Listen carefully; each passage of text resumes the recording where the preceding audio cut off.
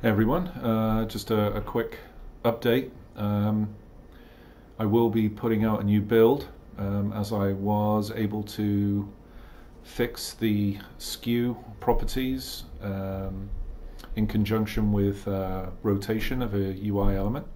So I'm going to put together just a brief overview of how that works and how you can use it.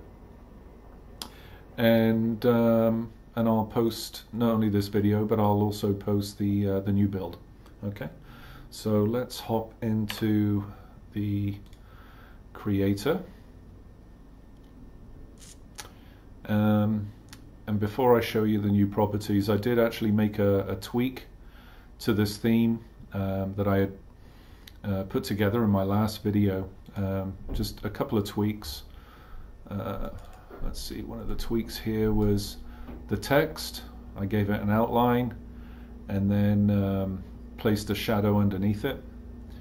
And I've included this test theme with this build of the theme creator in addition to the neon theme as well, just so that you can see how this stuff is put together, not just by looking at the video, but simply opening up the theme itself and having a look at the settings and trying it out for yourself. Okay, so let me full screen, switch the theme to arcade machine. So as with anything, when I have a interim build that I want a couple of people to have a look at, test, obviously report any issues or try out some of these new features because they've been waiting for it. This particular build I sent to my friend Rincewind, who then in turn kind of put it through its paces, and you know, within about 12 hours came back with this. So let's go into edit mode, and we have a couple of UI elements here.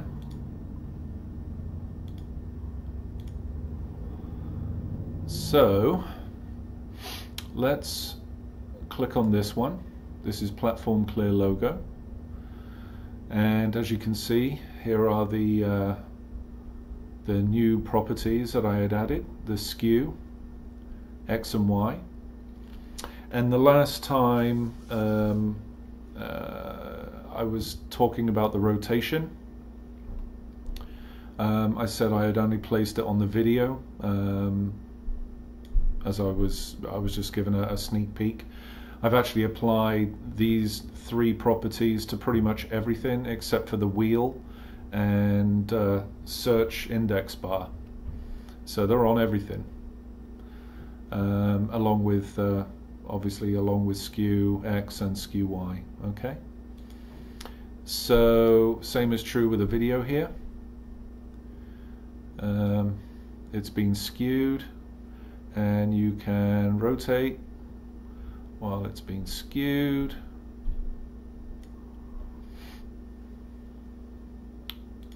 I think he had it set to 358.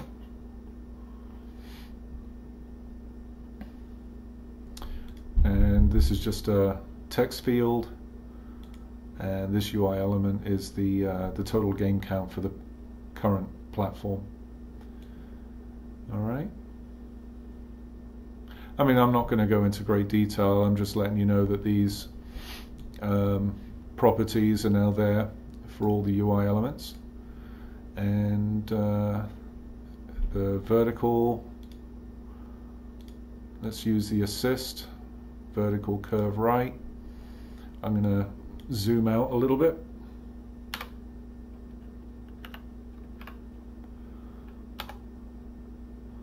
And let's see, I did add some icons for the effect assist menu, so you can see how the shadow will be placed. I'll be working on the icons for the other assist buttons. Actually, while we're here, I've changed the color picker, and I'll be changing this again. I just wanted to get the color kind of uniform with how the editor is currently looking. So let me just see if I can pick on, let's just add a rectangle real quick. There. Now I pick on linear gradient. The idea being here is that because I've made this area a lot bigger, it should be a lot easier to now specify your points. And what I'm planning on doing is to allow more points to be added and removed. So if you only want 2 points for a gradient, that's fine. If you want 3, that's fine. If you want 6, that's fine. So I will be able to allow you to add and remove points. But for a gradient, you'll have a minimum of 2. Okay? That's the plan. So hence, that's why I've made the gradient editor bigger, and I've got some ideas for solid as well. I mean, that's a huge pain just to select a color, but it's just a temporary thing for now. Let's see. Was there anything else? I think that was pretty much it. Okay, so let me delete this rectangle and discard, and let's publish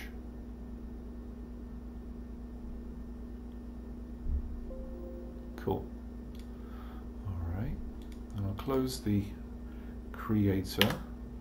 Let's go into BigBox.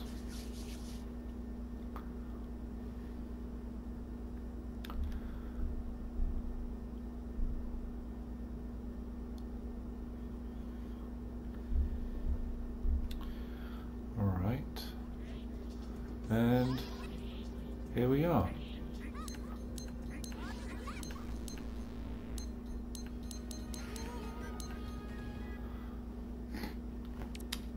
So this was created rather quickly by Rincewind.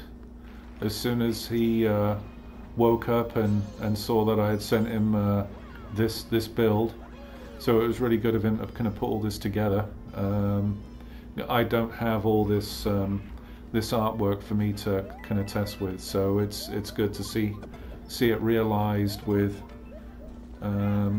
actual imagery and whatnot. So yeah, it's kind of cool. So as you can see, we have the platform notes being scrolled horizontally, also with a rotation and skew applied. Video, again, rotation and skew. Number of games, and then the platform clear logo in the top there for, you know, the marquee. Yeah, it's kind of cool. So I'll be very interested to see what everybody else comes up with now that these properties are available. Alright, so I'm just going to hop out of this one for a sec. I'm going to go back to test. Yep. I guess I didn't publish. Did I publish? Let's see, I want Neo Geo because those are some of the largest titles.